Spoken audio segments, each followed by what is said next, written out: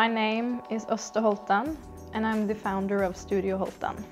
I think that my company stands for and works for site-specific architecture.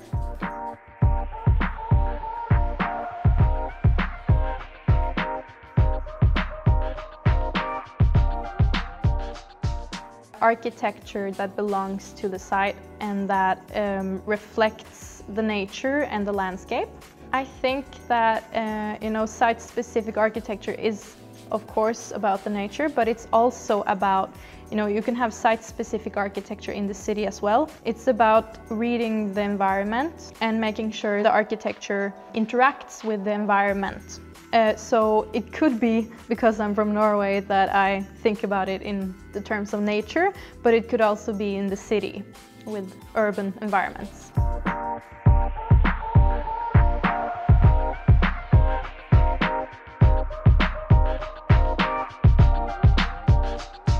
At the moment I'm doing about 4 projects. One project is situated in Oslo, in the hillside with a view towards Oslo and the Oslo fjord.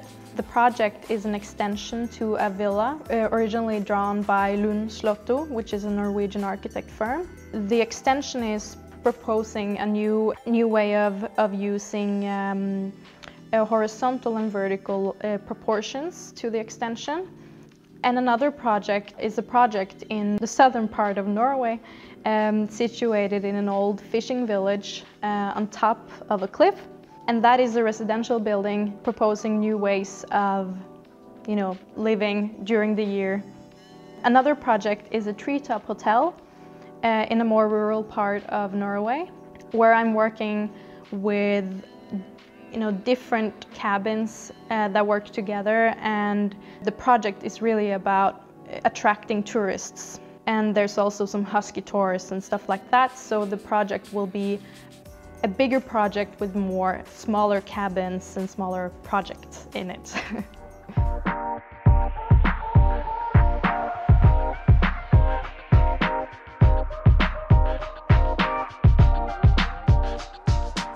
I've always wanted to become an architect, and this is probably the most epic answer ever. But it's something about the creative side of it, and since I was little I started drawing plan drawings and facades and sections and such. And I think that was partly because I grew up in an old listed farm in Norway. And you can imagine, a building from the 1600s is not ideal for a family with 3 very active kids. So I think from early on I wanted to do changes and propose changes to my parents. Draw sketches on how an extension would be, where the new bathroom should be, and then I started watching Grand Designs, which is a BBC program with a guy named Kevin MacLeod, and from that moment that became my favorite program. And what that really did, it showed me how modern architecture can be situated together with old architecture in the city, in the countryside. It showed a little bit of the building process, the design process, and it really took us through all these different projects. And that was a very big motivation and inspiration for me. Especially this motivation and inspiration I got from watching Grand Designs, for example, and looking up images in magazines and on the internet and talking about it, drawing, all those things. It gives some sort of internal glow and also a meaning with life. And I think that was, when I could feel that internal glow, it made me certain that this was very nice, occupation. When I was that young, I didn't know about all the tools you needed to learn, all the technical things you need to use. It was just about this vision and this dream of creating something. But now I see that, of course, there's a lot of hard work and there's a lot of technical issues, a lot of problems, a lot of, it's a process.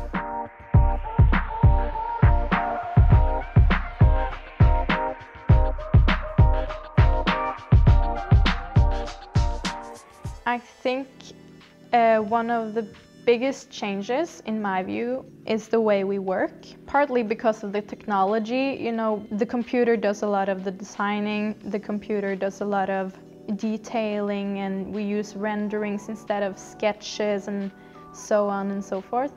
But also the way we look at cities and architecture and built environments now is more about designing strategies and designing concepts for urban planning instead of just making, you know, an artistic project. So it's more about using new types of architectural tools in the process. I think that's the biggest shift. And also, of course, there's new materials, there's a lot more focus on sustainability and all these things as well.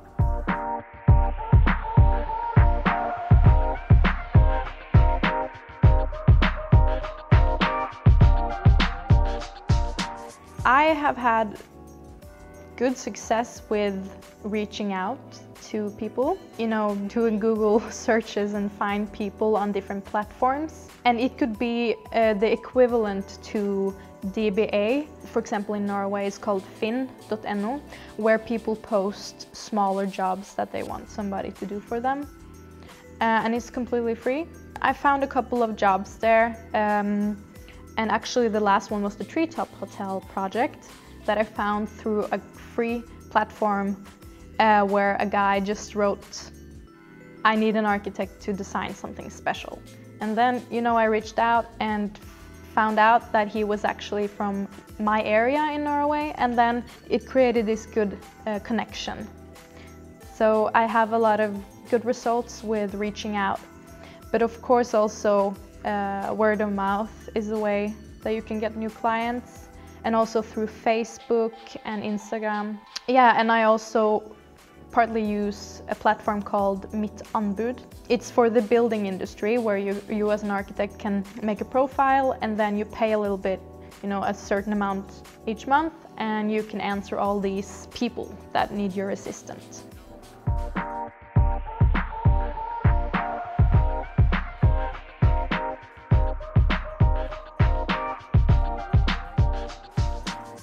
Word of mouth is a good way to get new projects, but it depends on what you're after. Because if there's a lot of competition in one field of architecture, then maybe you should rethink your business and think about how you can be unique and do something else, because then you'll have a different platform, you have different customers.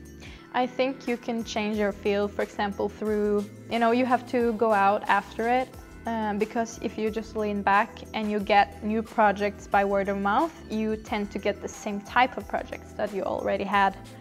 And so if you just lean back and relax, then you will probably just do those same projects. But if you really want to do something else, then you can, sign up for a competition on something else. You can propose some new theories, you can write a book, you can do all these things, and you can also reach out to new customers to see if they want to hire you for this new type of project. So it really depends on your attitude as an office, if you want the customers to come to you, or if you want to do, play an active role and find those, ideal projects.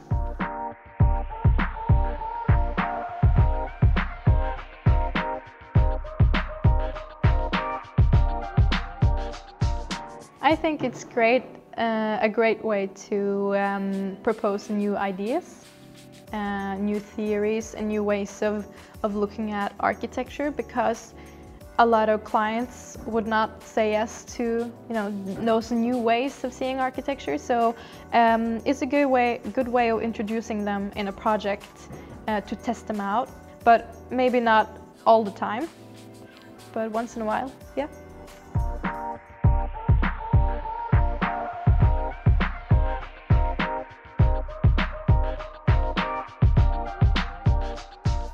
It's especially hard for new companies to get new customers if they go after the big clients. They need to start doing smaller projects that the big companies don't want.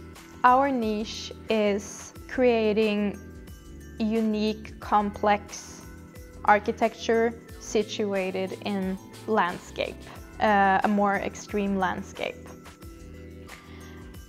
For now.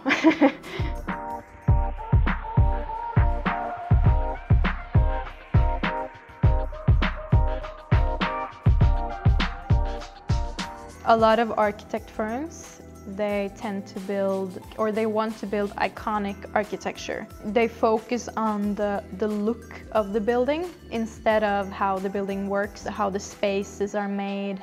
And for example, in the cities, there's a lot of iconic architecture projects, and they are lined next to each other. And when you walk by, a lot of those projects are projects that turn heads, but it doesn't necessarily invite interaction between people. It doesn't make interaction with nature. It doesn't really make a good environment.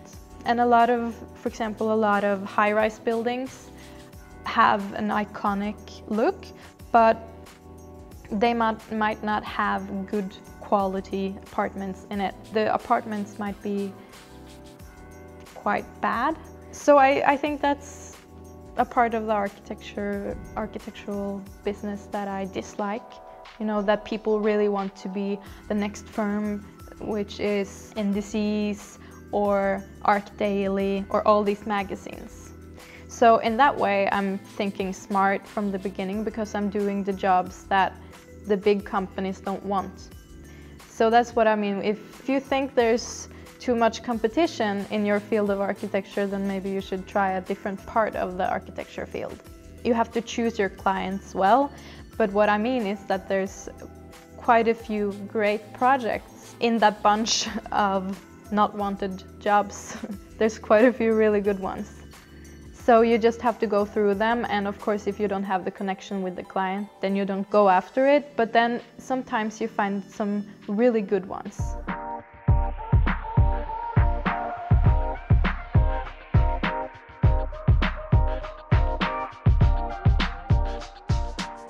Sometimes the client knows exactly what she or him wants, and then they're ready to make you work. That could take 1 or 2 weeks, and then you have signed the contract with them. You have to meet them first, maybe. At least I do. I meet them first, and then I see if it's a fit, and then I go home, and then I send them the contract. It could also take longer. It could take a few months. Or if the client has some issues or things they need to think about first before they assign you, then, you know, it could take a few months. So from 2 weeks to a few months.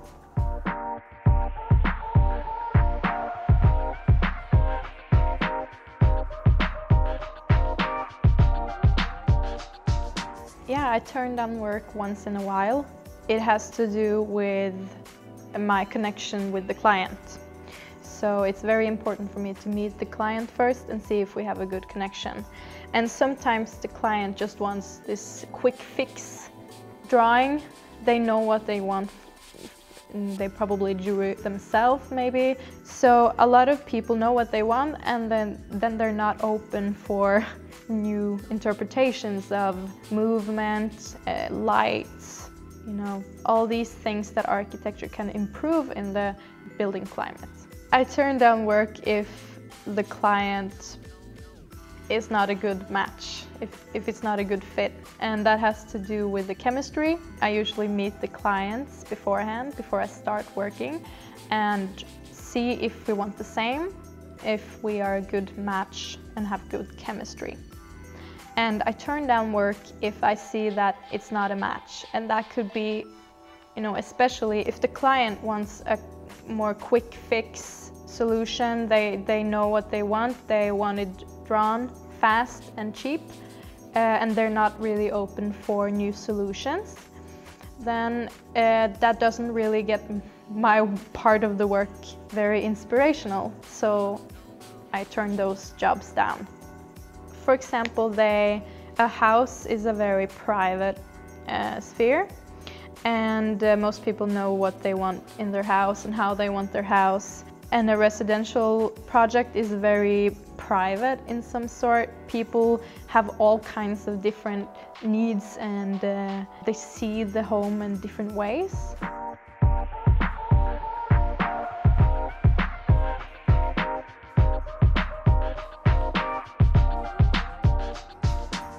I usually book a meeting with them. And that meeting usually lasts for about, a couple of hours, 3 hours, maybe 4 hours. And then I bring my sketchbook, and then we sit down and we talk about what the project will be. And then I might draw something, and do you mean this? Do you mean you want it on one level? Are you okay with different levels? What's your imagination of this room, etc. And all these things, more visionary, imaginative questions to make the client dream and be more open for interpreting what they wanted. I think that, a color is something you choose in the end of the project. You can have a really good project and make it green. That's fine, but it's more about what they look for in the architecture. I can easily see if they are interested in something more than just functional space. Then I can also, on the other hand, I can also see if they're only interested in functional space. Then I need to ask some questions about, what are you thinking about light and what's the atmosphere and so forth. Yeah.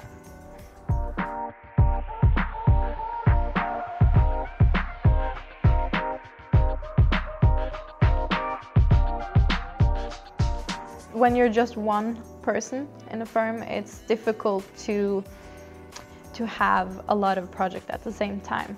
And then, of course, there are periods where you have to wait. You have to wait for approval. You have to wait for the customer. You have to wait, for all these things, for decisions, and then it's out of your hands.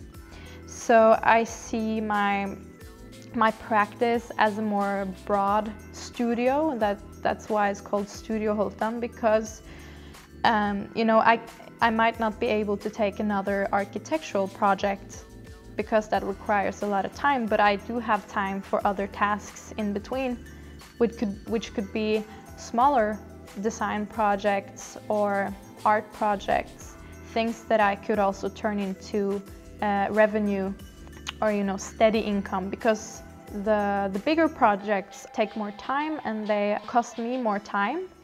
So if I can have a stream of revenue through maybe making pottery or drawing, taking photographs, which I do, take photographs and then I sell them online, and then that makes a revenue stream.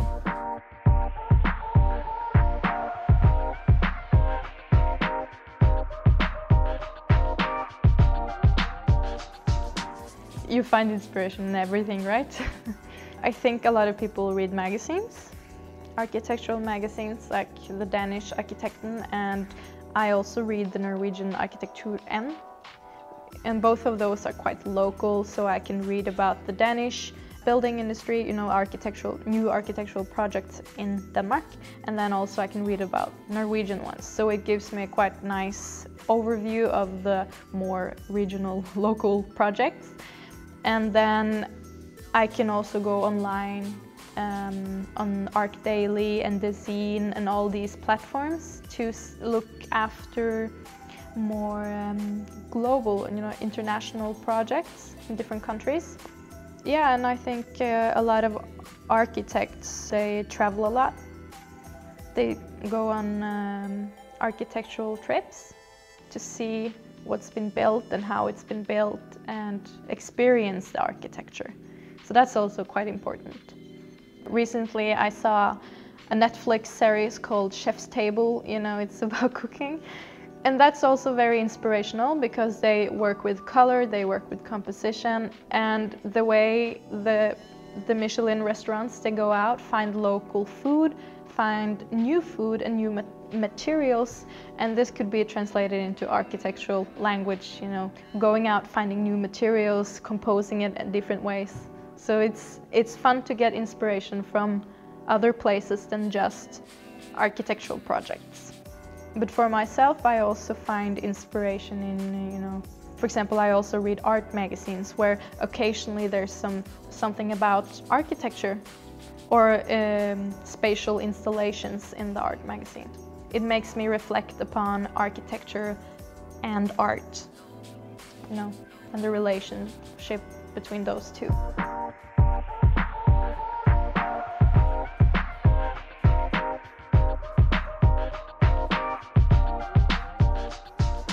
I personally use Revit and AutoCAD, and I also use 3D Max Studio for renderings, and then I use Rhino for more, you know, in Rhino you work with lines and surfaces, while in Revit you work with components.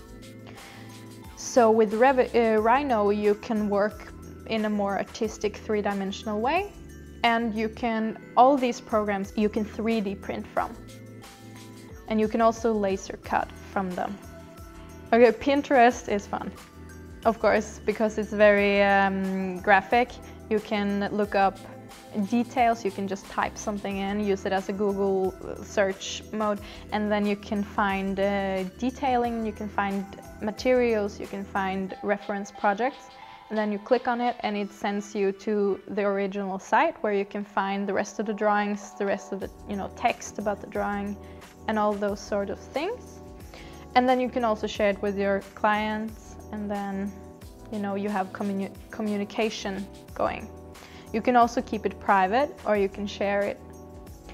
So I'm very big on Pinterest. Other than that, if it's for managing my own business, then I use noisely.com. It's background noise. So you can, so it's really good for being efficient. You go to noisely.com and then you turn on whatever background sound you want. And one of my favorite is actually when I want to get in this nature mode, you know, I put on some wind, and then I put on some campfire sounds and some birds. And then it's this whole background sounds that make me more productive. And then actually, you know, turn off all the distractions from about, you know, when I start the workday until at 1 o'clock. Some days I can't do that, of course, but I try not to open the email before 13, before, you know, at 1 p.m. So I put on that background music so I'm in the flow. And then I also use something called productivity planner.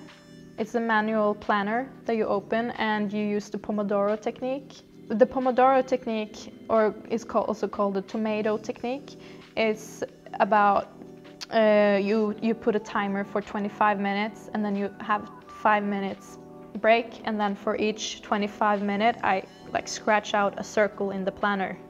So this makes me go through the project, you know, in a very efficient way, and I also find the more important tasks and I do them first. It's very important. Yeah. We have so many distractions in an office, so you really need to put yourself in a zone where you're not, you know, where nobody comes in the door or your phone does not ring. And then actually it makes it easy for your client as well to know that from 9 to 12 it's creative time. So, you know, I don't take phones or anything, and then I'm creative, and then working with the projects, I mean. And then from 13 I call the clients and have, you know, talk with them and all those managing stuff.